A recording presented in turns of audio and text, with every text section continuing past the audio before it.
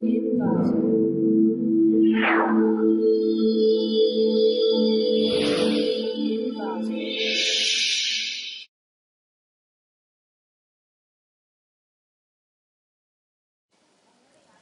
to clickmailproject.com. Let's see the title of our project. Our project title is Secure Data Exchange for Hospital Management System using Android. Let's see the abstract of our project. Privacy healthcare is one of the most developing technology within a privacy computing paradigm. In this system that contains a doctor and patient module details. In this system, the patient check their prescription through this system. Also, doctor update prescription for patient through this application. This system provides full details about prescription and other reference doctors. This mobile system helps patient to find other doctors easily. This system that provides the login panel for each doctor and patient that register from hospital. In this system, the prescription and other doctor information are stored in the database. We are using a RAM server as a database. The prescription data information automatically encrypted.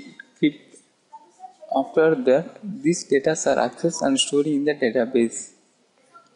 Let's see the data flow diagram of our project. First, start our application. The patient and doctor registration are done by hospital administrator. Our application only have a login panel for doctor and patients. The doctor login this system using their username and password that is given from the hospital. So if the password is checked from the database, if the password is incorrect, the system could not allow this doctor to access this system. So if the password is correct, if the doctor login information are correct, this system provides the modules for upgrade the prescription for the patients. So next, this project that contains a patient modules. So each patient that access or view their prescription through this module. If the login information that is also provided from the hospital management. So the patient simply search their ID to view their prescription that is updated from the doctors. Let's see the demo of our project. This is the starting page of our application. So first doctor module, click doctor. So give the doctor login information. So click login. So the validating user, this information that check from database. If the login information is correct, next these modules are available for doctor. So click view patient list. So this is this module that get the all data from hospital management server, display the patient names registered to this hospital. So add prescription. This module is mainly used from doctor. So the doctor easily update prescription for each patient. So first type patient ID, doctor name, patient name, tablets, date. So click add. So in this information are automatically stored to database. So add other doctors.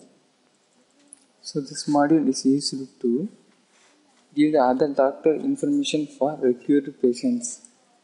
So address of the doctor. Click add. So this view button is used to the patient previous reference doctor list. For example, this patient ID that has the following reference doctor details. So next, patient login.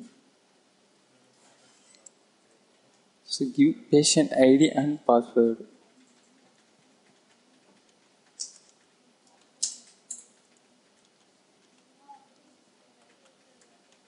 Click login.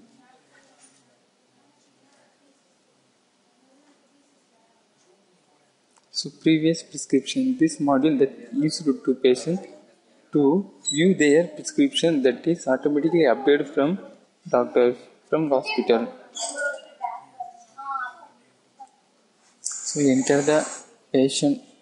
So previous prescription. This module that is mainly used for patients to check their prescription that is updated from the doctors. So please simply click their patient ID number. So click search. The prescription is available that will show the information. This is the patient name, doctor name. This is tablet name. This is reference doctor. This is date. So click refer other doctor details. The patient that required the doctor to want to the other doctor information, simply search their patient ID number. So click search. So this patient does not have a reference doctor. So change the patient ID. So this patient that have a other reference doctor information.